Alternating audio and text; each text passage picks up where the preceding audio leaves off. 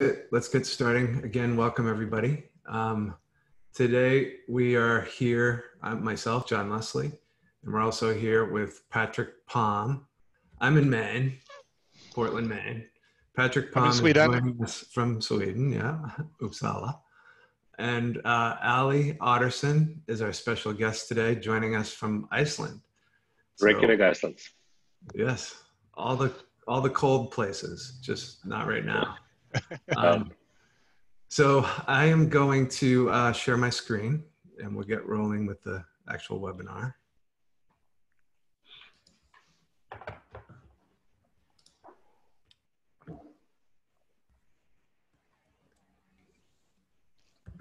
Okay, so we are, as we did in last week's webinar, we're running the entire webinar out of Favro. So here's Favro showing the versatility of the tool. You can even present out of it. So let's get started with the agenda. First, we're going to do a little bit of more of an introduction, some background on Patrick, myself, and also Alli. And Patrick is going to tell us about the vision behind Favro and what was the origin story, essentially, of Favro. And then we'll have a little chat. Patrick will have a chat with Alli, talking about his experience in the industry over the past 20 years. At Riot Games, at CCP prior to that, and now as a game industry investor. Then we'll dive into more of the meat of the presentation, talking about the remote game studio. What are the benefits? What are the challenges? Some solutions to those challenges. We'll also be talking quickly about the Favro Quick Start package that Broadcove Insights, my company, has put together in partnership with Favro to help game studios make the transition to remote as quickly and effortlessly as possible. And then we'll open it up to QA. So speaking of Q&A, feel free, there should be a little button down there at the bottom of your interface to be entering in questions as we're going through this talk. So feel free to enter in questions at any time. We'll get to as many as we possibly can.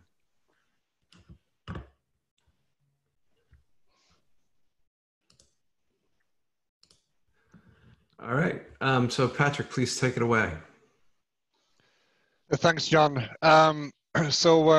We have been doing a few of these webinars now this summer, and you know, this turned out really great. The short origin story to Favro, for the ones of you that don't know it, is that my two fellow co-founders, Eric and Hans, and I, you know, we were starting and building another company before called Handsoft. That was a platform for working in an agile way in you know, large software companies, and among those many game studios. And we sold that company in 2017 to an American company. And you know, over all these years, we learned many things. And when we sold Handsoft to be able to focus entirely on Favro and the ideas and the vision with Favro. And they're basically, you know, three. So the first one is that we saw that Agile was really crossing over to any kind of team. You know, marketing teams, operations, you know, sales, you know, management, you know, basically everyone. So we thought, if we could design a tool from scratch with the whole organization in mind, every team, what would that look like? And that was basically the first idea. And the second idea was we saw that organizations are quite organic by nature. You might have an idea or a framework around how you want to run things, but things change all the time because people change. You know, you have new people joining, you know, some leaving, people change position, some things work, some don't. So you know, just in nature, organizations are organic. So we thought, if we're going to design a tool for this kind of organization that allows teams to be highly autonomous, but at the same time aligned towards, you know, the goals of the company, you know, what would that look like? And the third idea behind Favro is quite simple. It's going cloud, but going cloud with an enterprise grade solution that lives up to the security demands and the data locality demands of enterprises today. And some of the clients we have are also some of the most demanding companies in the world, when it comes to these kind of things. So that's the three ideas, behind why we got into this business. And one of the things which is really cool about being in this industry is that you meet some truly innovative companies and you meet some very brilliant people. And on the journey with Favro, we for sure had some dealings with Alli, who's here today, from Riot Games. But I did actually meet him before, though. I mean, our history goes way back, because at Handsoft, that was the first time I met Alli in Iceland, when he was at CCP. So we kind of go far back, and now, when Alli is independent investor, we've had the opportunity to discuss and do also some investment deals together, with Alli's investment business and with my kind of side business as an angel investor in games and game tech and AI and deep tech and similar things. So our paths have crossed many times. So I'm super happy that you could join us today in the middle of the summer here. And summer in Sweden is quite nice because it's summer, but it's not too hot. And I would probably argue that in many ways it's even better in Iceland because, my perspective is that summer in Sweden is the best in the very north part of Sweden, where you get, kind of polar circle, and you get these very long nights, and it's beautiful. And that's basically your whole country. So what I think is the best part of Sweden during summer, that's your standard. So you're probably having a great time right now. So thanks for joining from the summer situation. Yeah. But maybe we can start by your origin story. I mean, you've done an amazing journey in this industry, and I think we all would love to just hear your journey that brought you to this point of investing in cool game companies. Yeah, so thank you guys first for having me, and it's a pleasure to be here. You've been talking about ideas a lot, so I brought 2 IDs. So this is my passport, and here is my driver's license. So I have 2 IDs for you too. Yeah, so my origin story, I guess, starts when I joined CCP. Into the game industry. I was working for a startup in Iceland that was like an internet startup. It was a kind of like a Sputnik company that attracted a lot of talent in Iceland. And all of the original staff, or most of the original staff at CCP, met at this company. It's called Ottarsson. And I was pretty young in my career, and I thought I was very lucky to have the opportunity to work there. Video games were simply not created in Iceland, and the video game industry was very, very far away. And I think it was a little bit weird in a sense to be tackling a large, complex MMO project which CCP set out to do without having any experience in the field and nobody to talk to. There was one guy we knew from Ottarsson who had made it to the West Coast in America, who was working in games, and we would sometimes call him late at night, but that was it. And but Eve came out in 2003, and I think because of this unique perspective of not having done this before, it became this unique product, and it's still around today, 17 years later. I was lucky enough to grow with the company. I started out as an engineer. I wasn't a very good engineer, and so as the company grew, I scaled out of that and turned to management, project and program management first, and then led CCP's transition to cross-functional teams and more agile as that was becoming a thing in the game industry. And then the company grew even further internationally. We had offices in the UK, in China, and in the US. And I took kind of like a broad perspective around our production practices across, found myself traveling a bit between those offices. And CCP, like, it grew not only in offices, but also just in statue and the game. At that point, had earned many accolades. And we started to talk a bit about how we were doing things at CCP, and I did a handful of presentations on that at numerous GDCs and others, and that's how I initially met people from Riot Games. So in 2009, League of Legends came out, and I think just initially thereafter, I met folks from Riot at conferences, and we started to talk about production practices and share knowledge. And I did a visit to their offices pretty early on, and that was in their old offices, which are not nearly as fancy as their new offices. And we had kind of like a back and forth dialogue. At the time, there weren't many companies that were geared up to be delivering online gaming experiences directly to their customers, and Riot was hyper focused around its players, and so we were able to share a lot of insights in that sense. And then in 2012, I ended up joining Riot Games and started working on League of Legends as the development director, and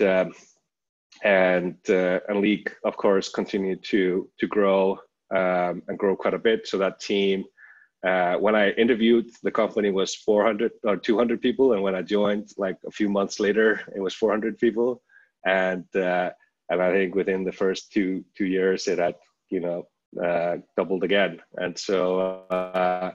So that was it was an exciting time, but also obviously a lot of challenges, and especially on the production side, as the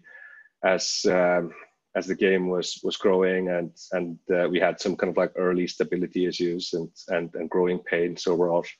And then I helped with the organizational scaling at Riot, and ultimately ended up managing development managers and development directors across all of the game properties. Many of them have seen the light of day by now, and if you haven't checked them out, you should check them out. They're all very, very fun to play. And then last year, I left Riot to pursue a passion of mine, which is startups and investing. So alongside my Riot journey, I had started to do a few angel investments, and that grew also over time. And I had become a I wouldn't say significant, but somewhat established portfolio, and I just wanted to do more of that. And that's what I've been doing for the last year. I know you have some favorites among those games that's been coming out that you can announce, right? Yeah, I mean, so I've been playing a lot of Valorant personally recently, and so I think that's a fantastic game. Yeah.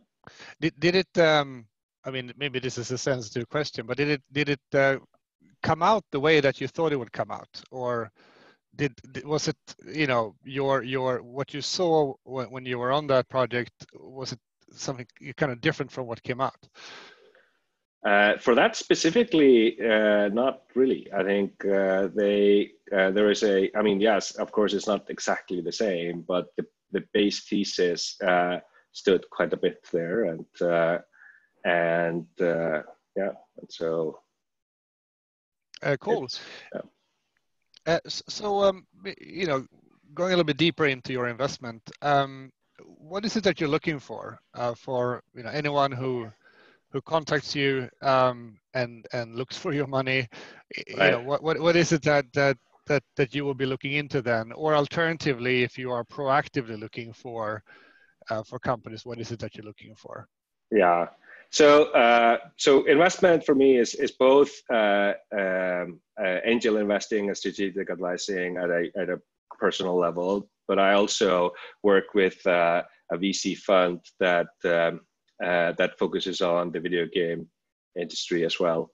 And so for me personally, I like to invest in companies where I can add a lot of value, because like I said, I really got hooked on the investing advising combo in this. And so that looks like multiplayer online experiences mostly you'll see in the things that I get involved with, but that's not like singular in that sense. I've also done a fair amount in mobile and mobile platforms. And then on the fund side, we really look at the industry in three buckets, which is game or content games, and then platforms, middleware, or things that cut across the spectrum, and then thirdly, ecosystem like esports or influencer type companies. And more from a kind of team point of view, when you evaluate the group which is approaching you, what is it that you're looking for there? Yeah, I think I look for experience and domain, both knowledge and passion. So I think it's okay that founders haven't done the exact game before, as long as they have a deep understanding for that genre and a deep passion for that. But in some cases, I come across people who've been making mobile games for the last decade, and then they want to go do a hardcore PC survival MMO or something like that. Sometimes that looks plausible, sometimes not. I think I also look at team comp quite a bit in terms of if you have 2 or 3 founders, how are they complementing each other? If it's 2 crazy, bright creatives, but with no engineering or production business attributes, that would be less likely than a well-rounded combination of 3 founders that really complement each other. So you mentioned that you're also doing work with a venture fund, and I know that fund is on your LinkedIn, so I guess it's not a secret. Right. Can you tell more about that? Yeah. So the fund is called Makers Fund, and it is a fund that was established in 2017 by 2 partners that really wanted to help out in the gaming industry with a specific gap that they saw when it comes to funding, in particularly at later stages. And so, since then, the landscape has evolved quite a bit, and there are now more funds than ever that are focusing on games, and more non-gaming funds also that are focusing on games. But that still holds, is that there's a lot of early stage or seed invested focused funds. I know that you're involved with one that is of that nature as well. And so the focus is to really be at that kind of like Series A stage mostly. Of course, we do some seed. We also do some later stage if it's appropriate. Yeah, so you're right. I'm a limited partner in Play Ventures. So I'm obviously very enthusiastic about what we do, and there's been an amazing array of investments happening there. The team at the fund are doing a fantastic job. But what I also noticed, because you kind of get a nice overview perspective of what's going on in the industry, is that Makers Fund have got a fantastic reputation in short time. I knew it already earlier, but I definitely heard that when I was at Slush last year. This is obviously before Corona, so everyone can hang out. We can drink beer. You ask people, so what do you think about these guys? And everyone's like raving about them. So what do you think that they got right? Because we're all three of us has been in the industry for a very long time, and I think it's safe to say that there's been a pretty it's been quite common to have a skepticism around venture capital companies in the game industry, and I think that has changed. I think it's more positive now, and hearing people raving about a fund like Makers Fund is definitely, if not a new phenomenon, it hasn't always been like that. So what do you think that they got so right in such a short time? Yeah, I think generally the funding landscape in the like 2 years ago or 3 years ago, when it comes to video games, there was maybe one or two funds that really understood game and game making, and so and a lot of and so I think when they came on, so there were two partners and a team, and now in their second fund there are three partners, and they are very in tune with the video game industry, very well plugged in, have a deep understanding on not how game development works, but also on the business side, on the platforms with the markets across the world. I think Game Maker's unique point also is that they're a truly global fund, and so many of the gaming focused funds are more regional, and so they truly have a global presence and a global perspective. And I think for founders, they've proven that they really engage with founders. They really go deep with them. They go and roll up their sleeves and help them, not only through their networks, which are quite vast, but also just on a personal level. So a pretty common, saying, from investors, but also from many entrepreneurs, is that, building a successful company is, 5% inspiration, 95% transpiration, or 5% ID and 95% execution. Yeah, there's many variants of this, and obviously, startups tend to not be the most heavy on processes and tools, but there's definitely that you also need to execute. I'm obviously very interested here in the perspective of how can Favro help for these startups. I mean, I noticed that even though many of the Favro clients in the game industry are relatively large studios with hundreds of users or even thousands of users, but there's also a lot of startups, entirely new companies, and many that I might not have heard about before, and I kind of researched them, and I'm very eager to find out what kind of cool stuff they're working on. So I just see from the data that obviously small companies that are startups care. Right. But more from your point of view, since you're also a strategic advisor, what's your angle on how Favro can possibly help startups in the game industry?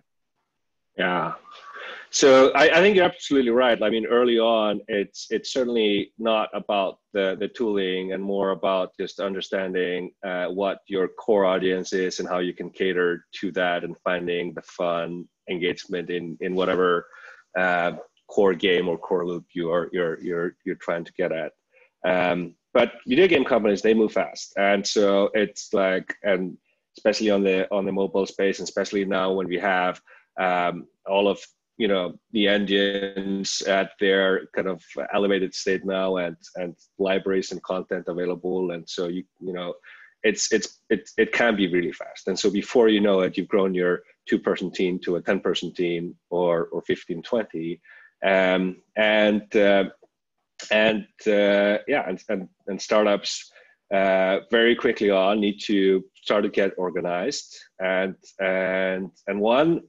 one thing that I've noticed in kind of like the last year is there's a kind of like there's one particular deck that I've been sending out to a lot of startup funders, which is a kind of like, it was presented a year ago at a startup conference. It's around switching to outcome driven roadmaps, or focusing on outcomes over outputs, and which is certainly something that we spent a few years at Riot like hammering into, not only like the culture but also the way that we work. But this was very well captured in this deck, and I sent this out a lot. And so and I think when you then try to apply that to the way that you work, not only from a mindset perspective but from a execution perspective, you can often get clanged up against your tools. And so I think Favro does a really good job of having kind of like the flexibility to structure your work and your organization in a way that lends it well to be able to match like nonlinear complex backlogs potentially against like also nonlinear but cascading outcomes. And so that's definitely a startup trend that I see often. Not everybody tries to solve it with Favro, but I've certainly seen it solved elegantly with Favro.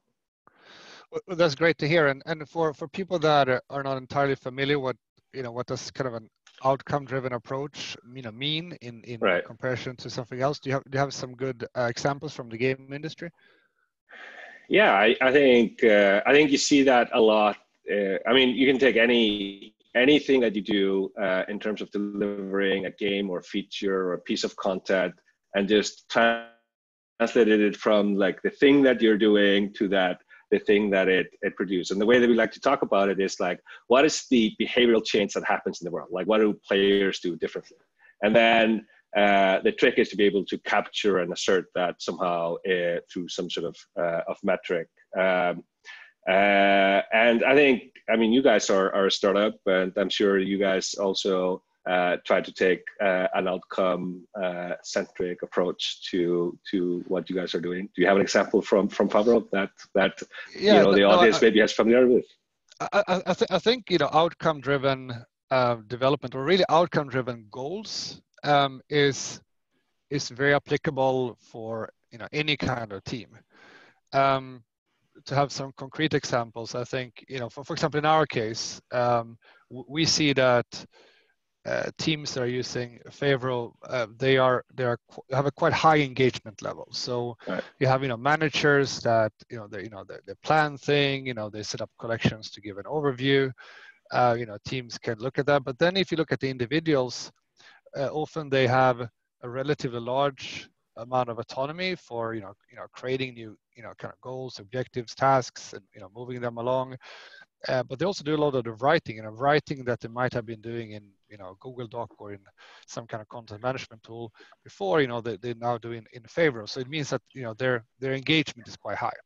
Right. So engagement is key for us. So we try to set engagement goals for every feature that we develop, and then we measure. So we developed this feature, we launched it. What does the data say in terms of engagement? What's the feedback from the community?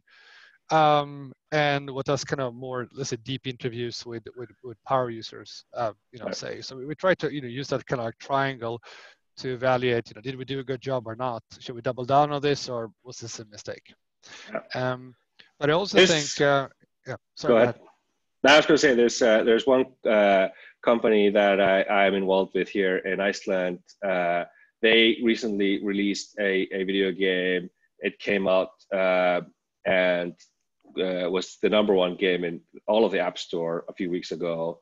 Very impressed with that team. And one of the things that they do is that they feel really liberated by this, by being able just to lead teams to a specific point, like metric. Like, this is your metric, and you are a 7-person team.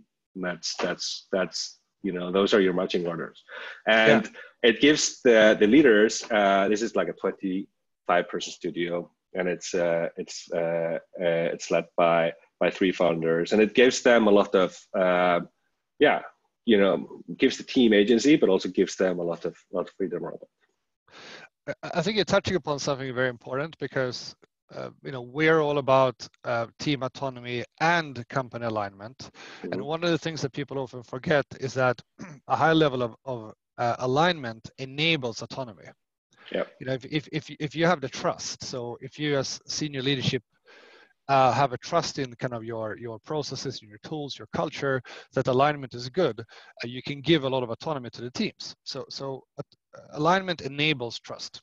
And one of the best ways, well, the easiest ways to do that is by having very clear kind of metrics. And this ties into, I mean, there's a lot of talk, if we take this a little bit more general, around OKRs, you know, objective, you know, key results, you know, but that kind of thinking is basically the same as we're talking about here. You know, it's like different ways of talking about it, but it's in many ways the same way, same thing, you know.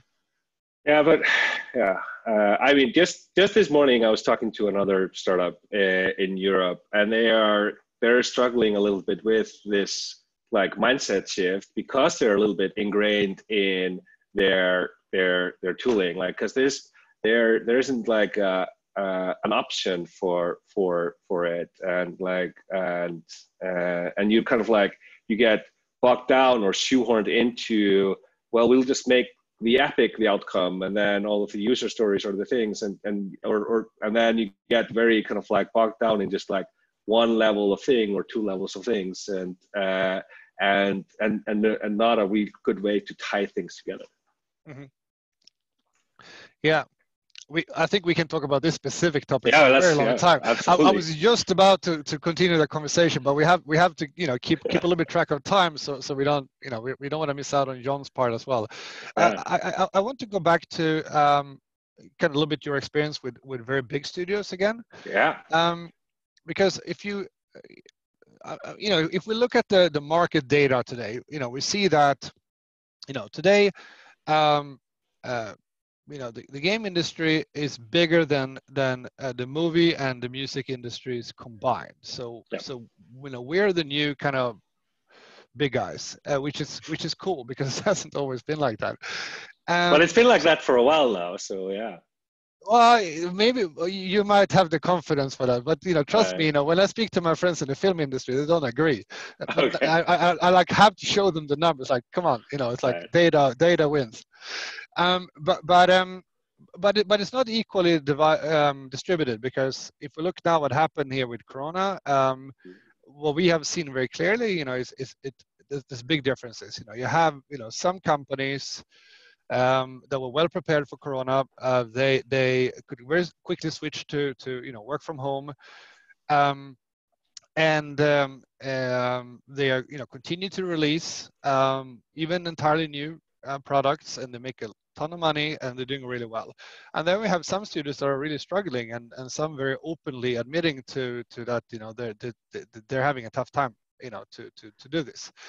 And if we're going very kind of, you know, last, you know, weeks or even days, you know, we're seeing now that there's a lot of, you know, increase of lockdowns in the US again. So, and it's probably going to happen. We're probably going to have a couple of these before this is over. You know, it's not going to really be over until we have a vaccine and everyone's been vaccinated. So, I mean, we're going to have to live with this for quite a while. And I don't think any company is really going to go back to the old normal anyways. So basically, the winners in this, I mean, so the game industry is a winner because people are at home, they play more games.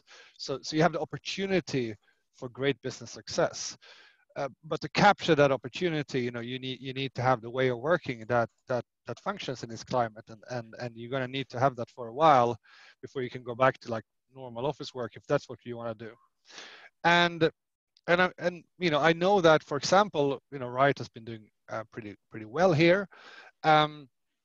So my question to you is really, what, and I'm not really only talking about, you know, tools here. I'm really thinking a bit more wide. You know, what in your opinion really makes that difference? You know, the studio, which is very well prepared and set up, you know, for succeeding in this kind of climate, in being a distributed studio, versus the one who, you know, who's not. Yeah. So I think Riot has been able to adapt quickly because they're able to adapt quickly. I don't think, but of course I can't really speak to these events because I wasn't there directly. but I would imagine that Riot actually is all of the game teams there are very co-located in California for the most part, and so I wouldn't say that it hasn't been, or I would imagine that it hasn't been without ease to move to remote and work from home, and but it's and it's phenomenal to see the things that they've been able to output. I mean, we were talking about Valorant earlier. That did not miss a beat, and came out, I think, right around when everybody expected it to come out, and I think before even the players expected it to come out, and to see that in the middle of Corona and everybody working from home for the last weeks and months on that was I was super impressed. So I do think that Riot has a culture of just of being adaptive and being able to do things like that, even though it's not. There are some things that have been set up in recent years, like moving more things to the cloud, having more SSO and things like that. That makes that easier now than it would have been 2 years before or 3 years before.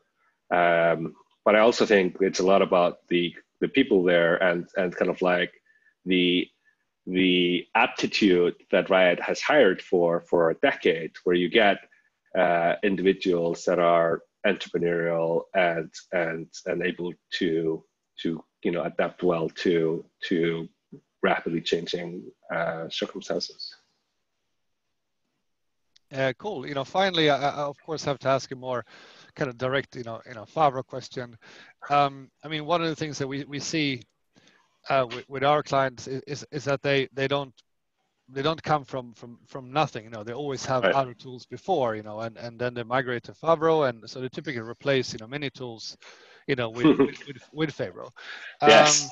And I remember, we spoke about that at some point, when you were at Riot, and I remember it was, seemed like a pretty amazing amount of tools that you had replaced, but you have the right story. I mean, how what's your perspective on Favro replacing other tools? Yeah, I mean, Favro certainly did replace many tools. I think just to kind of to give the audience a bit of the story there was that Riot had grown very fast, and it's a collection of multiple departments and business units, both centrally in Los Angeles, but also across the world. So we had teams that had adopted probably every single project management tool that you can think of, and also some that you can't think of. And there was actually a just like a dire need from our central IT organization and compliance and legal to make sure that we that we had tools that were secure, compliant, that we were paying for them, or that if we weren't paying for them, that whatever content we put in there was encrypted or secured and whatnot. And so that was a big kind of lead up into the decision to go and consolidate a lot of this tool fragmentation that we had at the time. And so I think so it replaced not only project management tools, tracking tools, collaboration tools, like whiteboard collaboration tools and stuff like that were being used for things like this. Many of them were removed quite easily. It's very easy to just say please migrate over in X many months, and we will discontinue the use of XYZ product. And in some cases, it was more of I'm very ingrained in my process in this arcane tool that me and my team only use, and that was a bit more of a battle. And so but it was a large number, but it didn't replace everything, and a lot of the kind of core development had been done on Jira, and for many teams, they still use Jira. A lot of the newer teams or R&D teams skipped that completely and started working directly in Favro. That is the case today. And then Favro was used across departments. It was used for the kind of like larger portfolio management on all of our biggest properties, including League of Legends and our core platform and things like that. So yeah, it was a lot of tools. I can imagine, and you know, the thing you mentioned about Jira is not entirely uncommon. We had to put some extra effort into making sure that our Jira integration, you know, both with Jira Server and with Jira Cloud, you know, is pretty good, because you know, many studios been around for a while. You know, they still have that legacy, and you know, they have, you know, they're not going to migrate overnight, and they have to handle that. Awesome. You know, please stick around for the rest of the webinar for you know, questions that comes up. But I do want to make sure that we hand over now to John to see a little bit of the remote game studio in practice using Favro. Thanks, Alli. That was excellent. Thanks, Patrick. So before, I don't know if you can stay till the end, Alli, but I do have a question here from Nico Latour. Yeah. And I want to make sure we get it answered in case you do have to jump off. She asks, how did you convince Riot to adopt Favro? What would you recommend to get a mid to large size company to consider trying it out? Yeah, so like I said, the backstory there is always was that there was a need to find something that was that would be applicable to almost all use cases, because we were taking away tools from people who are working in esports, in legal, in finance, in game development, in publishing, in comic book, film, TV development, you know, the whole shebang. And I think Favro's particular selling point on that was that it was super intuitive and easy to get stood up and started running a project. So nobody needed to teach anybody anything, almost anything. Whereas, yeah, more complex tool choices are obviously available that require, you know, teaching and onboarding. I think that was a big selling point. And the other one was actually just the track record of the founders and the fact that they came from the video game industry. When we were looking at other offerings, there were nuances that weren't quite like we wanted them to be used, and so, but they were more aligned to how you would think about doing a process or approach work in the context of game development. And I think that just comes from the experience that the team has had working with game studios over a decade before that. And then third was that I personally had the experience of being an early customer of Handsoft, and so I knew that we would be able to influence the roadmap quite a bit for a very limited period of time, because that was my experience from CCP. It was fantastic to be one of the first customers of Handsoft, because we were able to kind of like influence and how the product evolved.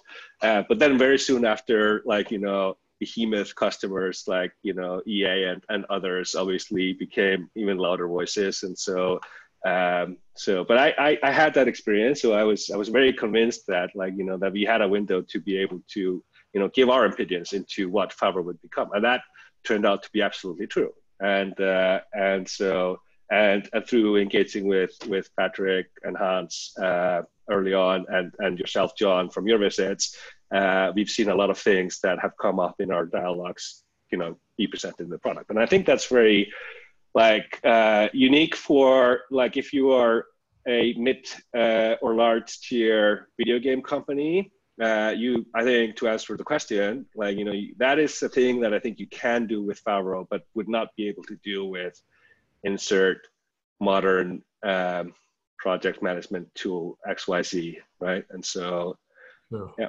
I thank you. Yeah, and I think a big part of that was when you had me on site way back in towards the end of 2016 for that full day to kind of walk through Favro with large groups and answer lots of questions. There were a lot of hard questions, and one of those was the security vetting. Mhm. And I know that that was one of your concerns, that there were so many tools being used that weren't security vetted properly at the time, and you wanted to formalize on one kind of lightweight tool, project management, planning, collaboration tool, and Favro passed all of that. I just have to jump in and comment on your third thing there, Ali. I mean, the reason you could influence is because you had really good ideas. Yeah. But it felt like my really good ideas didn't have as loud of a voice, like when you guys got more busy and had large customers to attend to. Not because it's a natural cycle of a software company that when you get more mature. But I mean, to my defense there, I have to say it's pretty cool, with the journey with Favro compared to Hansel, because our own iteration cycles are ridiculously faster because of technology choices and just how the world has become better. So what we are doing now is that we have something, we use something called Canny. So in our forum, when you interact with us, with our customer success, you can suggest features and you can vote on them. And there's typically getting a bit of conversation there, and that has an influence. I can be very transparent. I mean, when we look at our own release planning, we have kind of bigger things that we do, bigger epics that will take the tool kind of a leap forward. But then we're also prioritizing just doing a lot of those kind of improvements that have been suggested and discussed and voted on on Canny. So we do that. And also as we go, we have this thing we call our strategic account program, where customers that are strategic accounts, we have a deeper conversation, and there I think it's down to people. I mean, we have the same approach there now as we had back in the days when we spoke the first time, Ali, where I will as soon as you say a feature request, I will always answer by, okay, but why? I will do the typical the 5 whys, because I really want to understand the problem behind it, and that always leads to a much more interesting question. What is the core problem you're trying to solve, and how can we we're trying to be not too quick on showing a solution, but really noodle around, okay, this problem, really understanding it, and then, okay, well, how will we best solve that? So we still have that, and I think we're a little bit more systematic in how we do this now with Favro. So I think hopefully everyone will feel that everyone has a voice. Cool, Johnny, we're stealing your time, sorry, but it's such an interesting co-innovation with clients. That's a whole seminar in itself. Yeah, true. I mean, this is all great stuff, so no apology necessary. So yeah, and I think I also want to shout out to, we have some Riot people attending still online, and I also want to say, and I'm almost positive because I have other contacts who are still at Riot, that Favro at least played at least some part in your guys' move to remote, and has helped with shipping not only Valorant but also Legends of Runeterra, which I think is incredible, and I'm a big fan.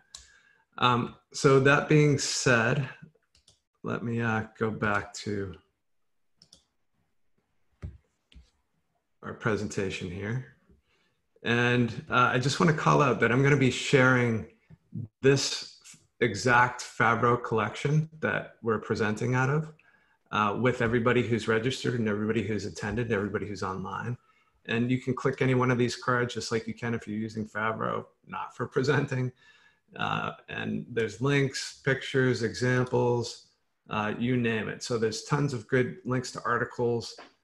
Again, examples directly in Favro on how to run remote, your game studio remote. Take advantage of this. When I share this collection with you, I'm going to make it a public collection, which is another feature of Favro to work with not only external partners, but also to share information external to your studio. All right. So when Patrick and I first started talking about this, one of the very first articles he sent me was from this open letter to the world, basically, from Martin Mikos, who also happens to be a Favro investor. And he's the CEO of HackerOne. And he says this, the Industrial Revolution brought us the idea that work is a place different from home and that work is done in physical proximity to many other people. It is the idea of the joint workplace that is the anomaly. Working from home is natural. And myself, this completely resonated with me. I wish somebody had said it sooner. I come from the game industry myself. It was very painful to me in a lot of ways when all the game studios in the world, or at least the ones I was working for, made the move to open planned offices. And the next quote that I have, I do kind of believe that they became distraction factories in a big way, shape, and form. And it always kind of felt like, why do we have to be here? What couldn't we do this remotely? And I think that the world, we're proving that now, for good, better, or worse, that you can do this remotely. And maybe it is more natural.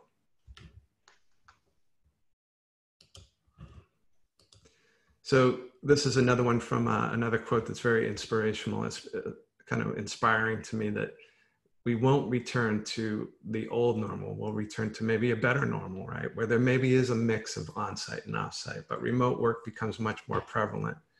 And I do truly believe this too. Working in offices myself, especially open plan offices, they have become interruption factories. Your time is literally Swiss cheesed by people coming up to you, asking questions, interruption. All that collaboration is good, and all that co-location is good in some ways, but I feel that the negatives far outweigh kind of the positives of working remotely. The real work truly does get done, right? When you have time to think, when you have uninterrupted time. And although there might be challenges with people working from home and interruptions at home, a lot of those are passive interruptions that you can control. The interruptions that happen in an office are not. You can't control them, but you can control your own environment at home, even to a certain extent with kids being at home and homeschooling, which I know is a challenge. That's something else I'm also dealing with. So the benefits, a lot of the benefits are pretty obvious, right?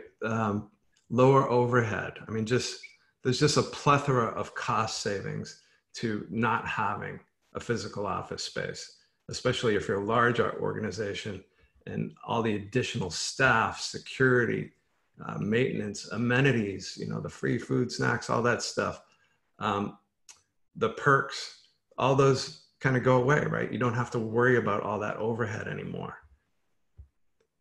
And we have an article here. You can click on this link, a great article.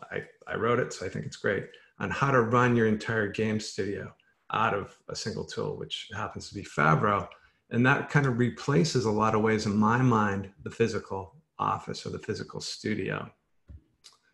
Another huge benefit, right, is best talent. And I've spoken with other game studios that I work with directly as an Agile coach, and they've already admitted this to be true from a recruitment standpoint. As Alli called out, Riot Games, for example, very co-located in the LA, Santa Monica area, which I love. I'm a big fan of going out there and visiting you guys. But it's a very expensive area, especially in Santa Monica. And not everybody, right, wants to move to LA or the LA area in order to work for any number of studios that happen to be out there. So this opens up the door to hire the best talent regardless of location. And we've talked about this before in previous webinars, but I truly believe another big benefit is diversity and the ability to hire people outside of your normal comfort zone, your normal comfort range, right? So a lot of people say that within the first 30 seconds of interviewing somebody, you've kind of already made the decision. Is this somebody that I want to work with? Is this somebody I feel comfortable with? Is this somebody who's like me? It's human nature. Now, I'm not saying that that goes away with remote work, but it opens the doors to much more diversity. Culturally, you could hire people from cultures all over the world. We sell, games are being sold all over the world. They're not just being sold to certain geographic location or demographic or culture. So you want all of those inputs all those diverse inputs to make a better product. And I have a quick example of how Favro can be used for recruitment, especially for remote teams. Here, just a kind of a simple recruitment Kanban. And as you can see from all of these collections here over on the left, the idea is that you don't just run your development out of Favro, you're really truly able to run your entire studio. And I work with studios that are doing this out of a single tool, out of Favro. Maybe in conjunction with Slack and maybe in conjunction with Zoom, which we'll talk about in a second. But the real work is getting done here. Even your HR, even your recruiting. And that's demonstrated here in this recruitment pipeline.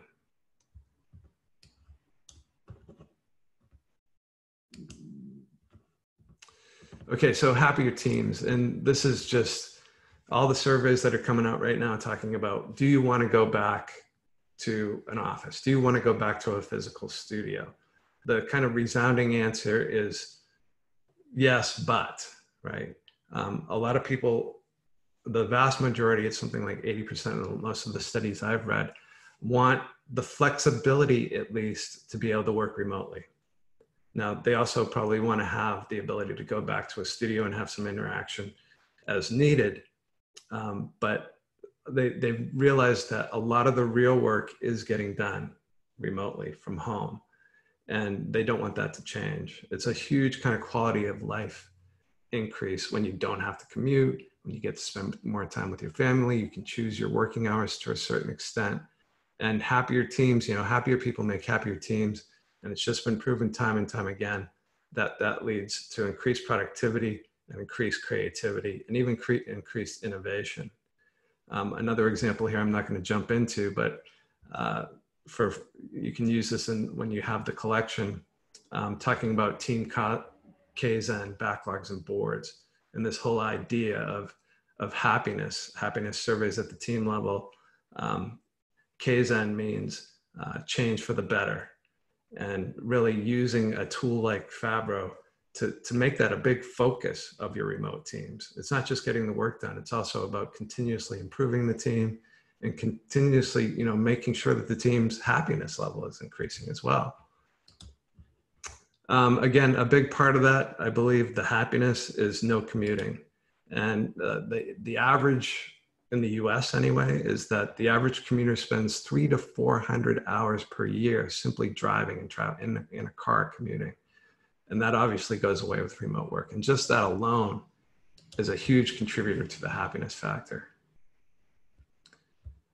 Studio culture, the challenges, right? People ask, is studio culture going to go away? What's the gel that holds us all together? How do we make sure we maintain that studio culture? And one of the big insights and truths I think that I've had is that the move to remote amplifies both strengths and weaknesses. So if you had kind of a very command and control culture, not a lot of autonomy prior to moving remote, you're going to be in trouble, right? That's a weakness that existed prior to the move to remote, and it's one that's just going to be amplified and exacerbated when you move to remote. Now, there's an opportunity to fix that, and that opportunity is obviously now. It's also going to amplify your strengths. So if you were like Riot Games, kind of agile by nature, born agile, as they say, then that transition is much easier because you had built into your studio culture a lot of autonomy, a lot of trust, a lot of accountability. You probably had that autonomy and alignment that Patrick referenced earlier. Just to call out here, we've written this remote work playbook with lots of tips and tricks to help, best practices to help make the move to remote.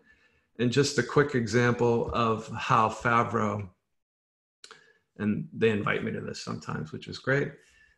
They've started doing these after work gaming events pretty much weekly, if not daily.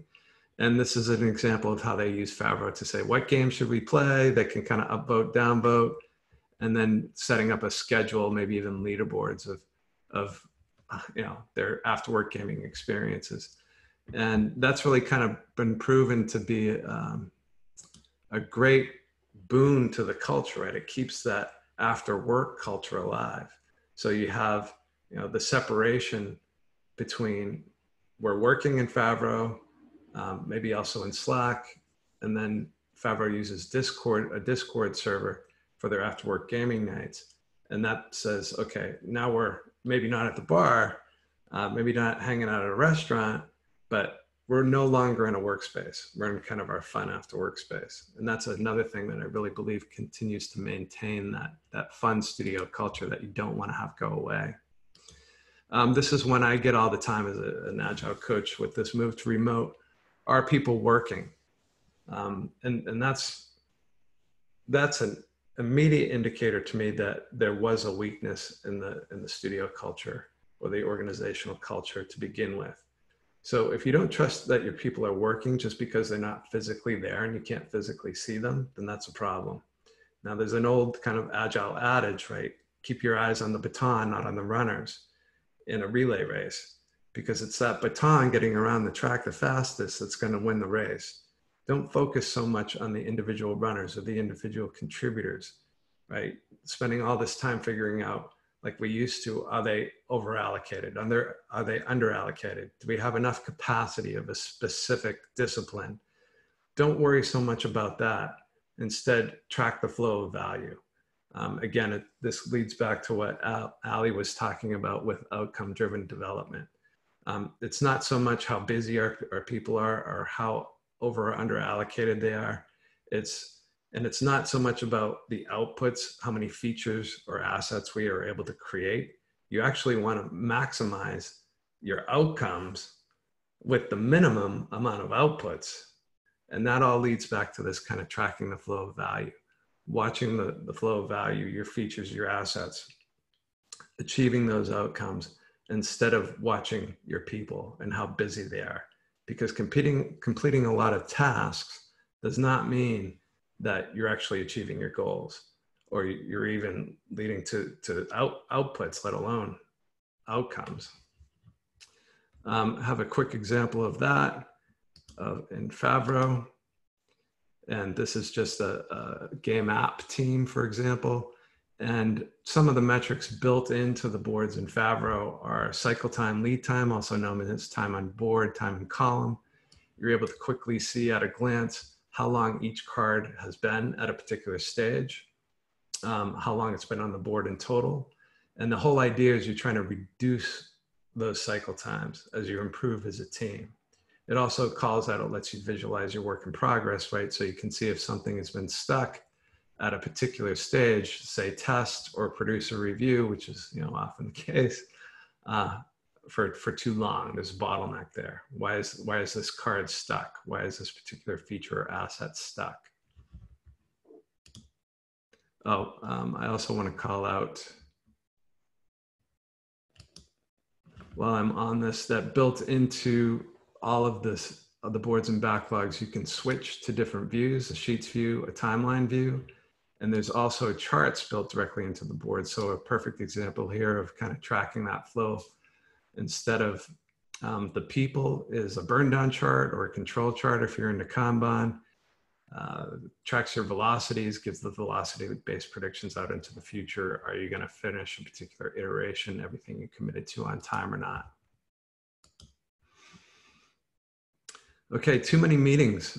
Again, another one that I hear a lot after this move to remote.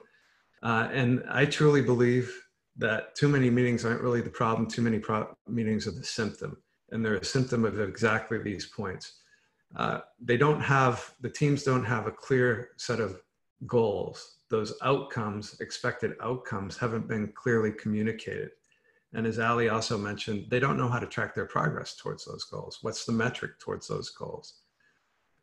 So in that case, that's when all of these meetings happen. What is it that I'm supposed to be working on? What is it I'm supposed to be doing? What is the goal? What is the goal for this 2 weeks? What is the goal for the next month? What is the goal for the next 3 months? So on and so forth.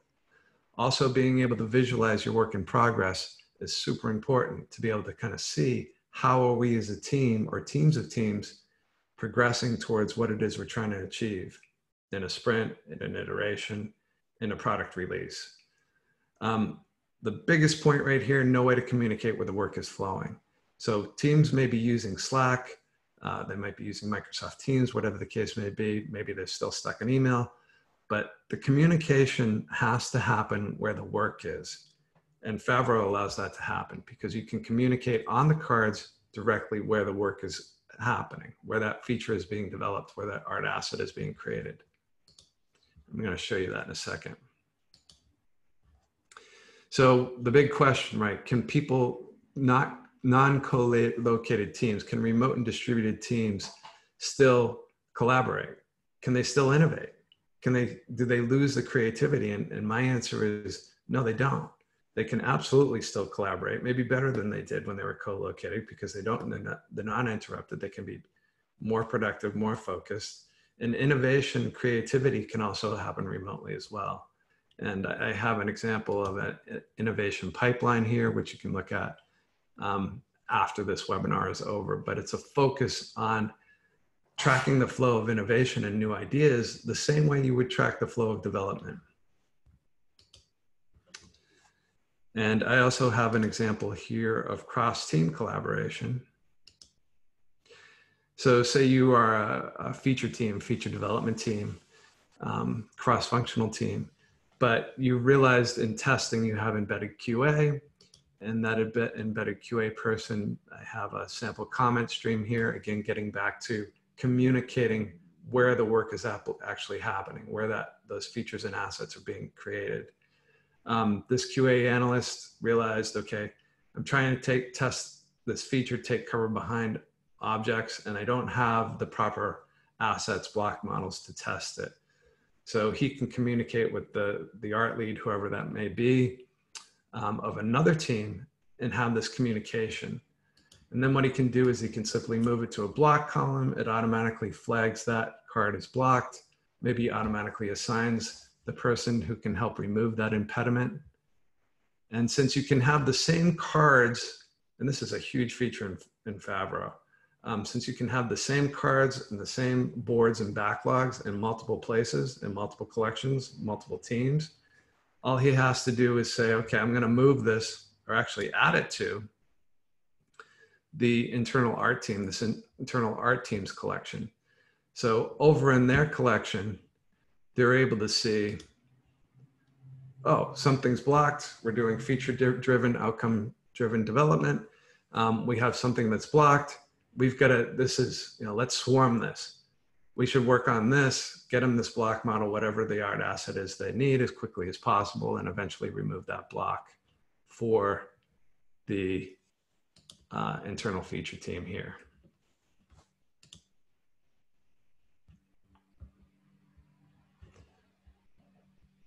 Okay, just a quick run through some of the solutions that I believe to be really kind of the true solutions. And that really breaks down to your culture, your mindset, your values, your principles, your processes, your frameworks. I'm a big believer, obviously, in Agile as an Agile coach, and your tooling. So it's the people, the culture, the process, and tools. So first of all, culture. You've got to have that trust. You've got to have a culture of trust and accountability, or this move to remote is just not going to work. You need to trust your people. You need to trust your teams. And in order to enable that, your leaders can't be command and control. They have to move to this servant leadership mindset. So they're not there to assign work or delegate work. They're there to set goals, to create the intent. What are the outcomes we're trying to achieve? And then help build those teams, mentor those teams and team members, and help clear impediments, clear the way. If you're having trouble with continuous integration, continuous release, they can help with that tooling, for example. Now, in a remote world, as the individual contributor, there's got to be this mindset change from showing up, means I'm working because there's no place to show up to physically, to adding value. So thinking more like a business owner instead of an employee. It's all about adding value. What is it that I'm adding to the studio? What is it I'm adding to my team on a daily basis? Because there is no physically showing up anymore. There's a picture of Patrick in one of our remote meetings on the deck of the USS Enterprise. And I think Patrick, from working with him now and also in the past as a boss, really kind of exemplifies this servant leadership that I'm talking about. So remote agile framework. Okay, if you weren't agile before, if you kind of embrace this agile way of working, the agile values, the agile pillars, principles, now's the time, right? Agile is all about embracing change. Agile is all about dealing with uncertainty, ambiguity, volatility, and we're obviously in those times. If we weren't already before, we definitely are now. So in order to embrace change, you have to move to an agile mindset and an agile way of working. And I'm not just talking about team agility. I truly believe, from visiting game studios all around the world with Handsoft and then Favro and now independently as an agile coach, that the game industry was great. They were early adopters. I was using Scrum back in 2003 at Microsoft Game Studios. But unfortunately, that agile kind of way of working at most organizations, at most studios, never really made it truly past the team level or the teams of teams level, but it definitely didn't make it through the entire organization. And you have to achieve true studio-wide agility.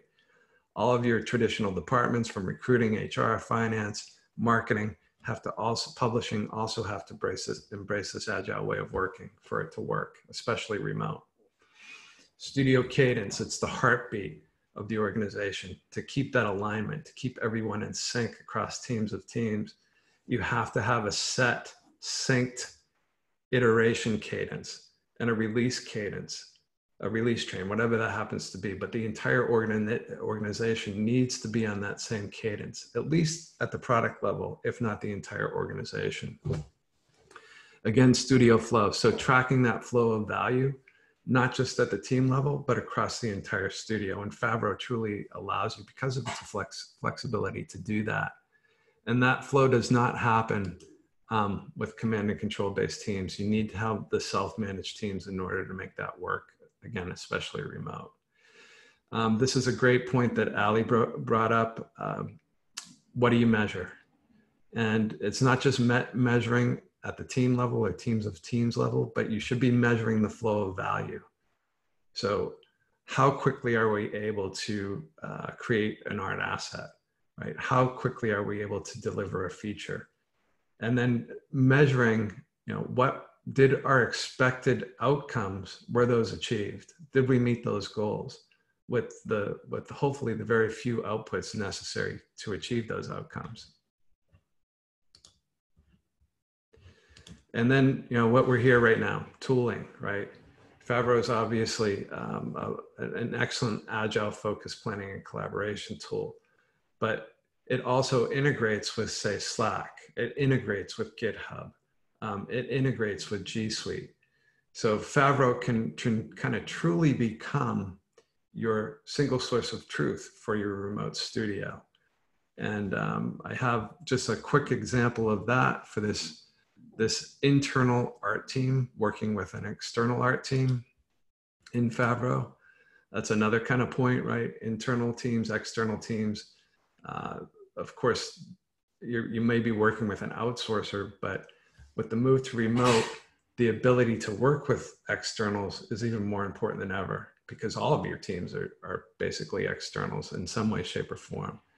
So here is maybe an art director dashboard where he can work. He maybe has a master backlog of all his internal assets and external assets that are being worked on by an external team.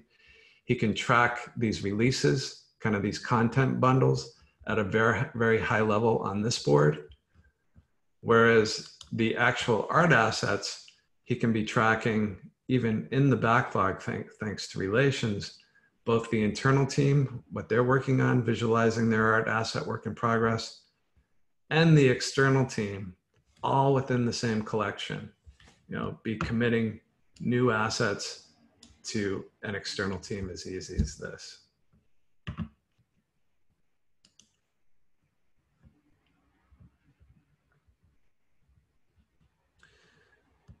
Okay, I also want to point out, in the time that we have left, I did before the pandemic hit.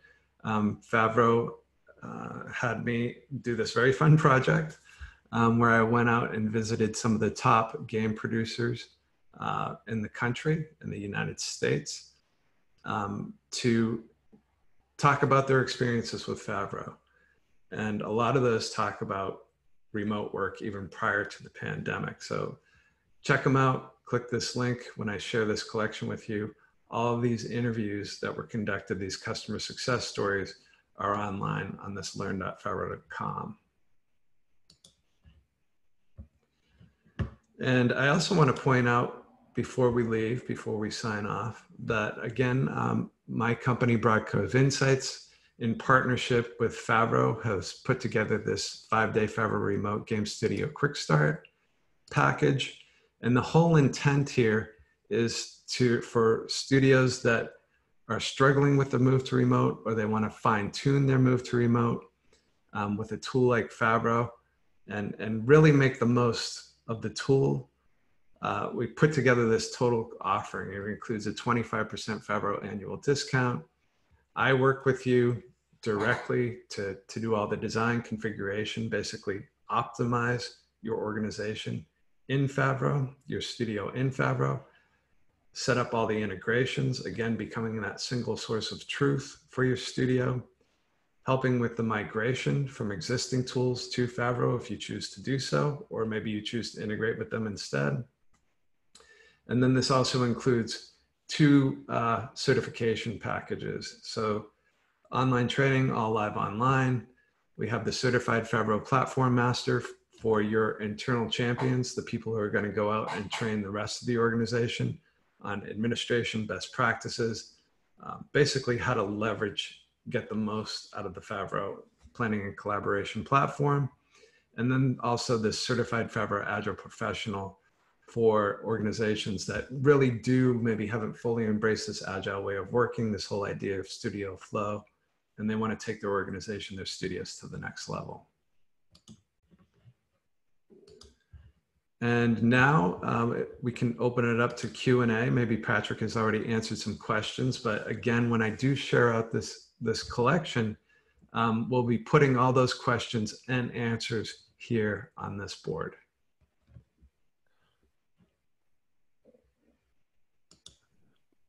Cool. Awesome, John. I did answer some questions in the meantime here. The first question we answered live, which is was really for Alli. How to convince Riot to adopt Favro. What would you recommend to mid to large size company to consider trying it out? And this one we answered live. But then we had a second question, which is what are your favorite methods for getting outcome-driven results? And what I did there was that I posted 2 articles where I got interviewed around this. And John, maybe you can include these 2 articles in the mail that we send out to all the attendees. Yeah. That would be great.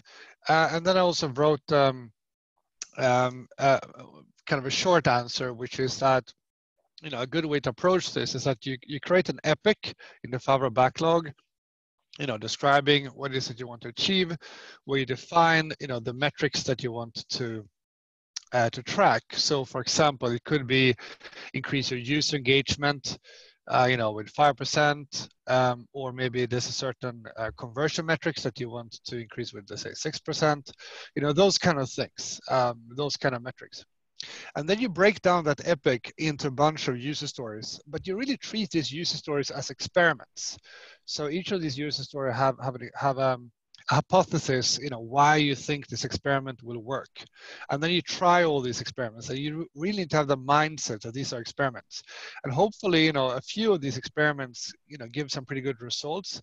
And then you double down on those, and you basically make kind of a, variants of that experiments. You do some ABC testing, and you keep iterating on that, and then you're gonna get to a very, very good place in terms of improving on the metrics on an epic level that you try to achieve. So that's the questions for now, John. Great. Okay. Well, I guess we are done then. All right, awesome. It was really great to have you all here, and this webinar is now taking a short summer break, and we are back the 6th of August, right? That's John? right. Am I right? Yeah. Okay. Awesome. I got that right. So then we're gonna have.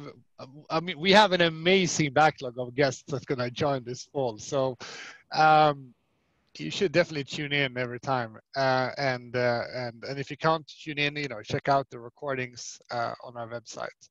So hope to see you then. Ciao. Looking forward to it. Bye, everybody. Thank you.